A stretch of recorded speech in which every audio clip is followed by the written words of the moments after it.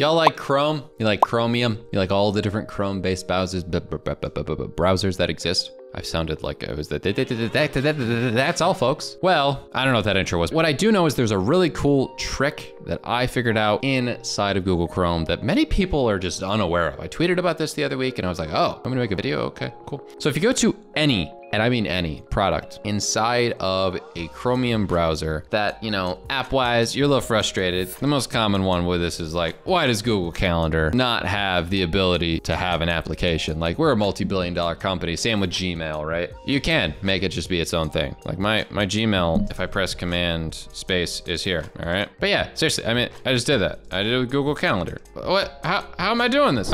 Maybe it's because of that trick I was talking about. Let's make it happen in under a minute. First, you'll go to the 3 dots in the top right. Then you're gonna go to Share and Save, or Save and Share, I should say. It used to be under More Tools, they changed it. Now we're gonna press Create Shortcut. And under Create Shortcut, all you have to do is type in the name and then click Open As Window and then click on Create here. After that, you can simply open up Google Calendar and it pops up like this. Seriously, that's how it works. It's that simple. And if you're on Edge, which I know some of you are on Edge as a browser and as a person, I feel you in both of those situations. You simply go to the 3 dots in the top right, go to Apps, and then install this site as an app. After that, it will install it in your computer and it'll end up putting it in your Microsoft Edge applications. It's like in the back end, similar to the shortcuts that'll save somewhere. But same thing.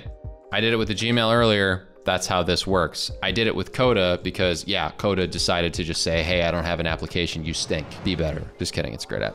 But that's how you can do with anything. If you really want to just have automations in a certain application, if you just really just want to have, I don't know, your school portal in a certain application, just make it a thing. It does have an app and it shows up with the little icon at the bottom as such, right? Like it's like its own app, it's cute. We like it. And we like the fact that you enjoyed this video, so make sure you click the like button and subscribe because I know this was a fun tip for you. And I know you'll like this video on how to improve your skills using productivity tools like this one even more.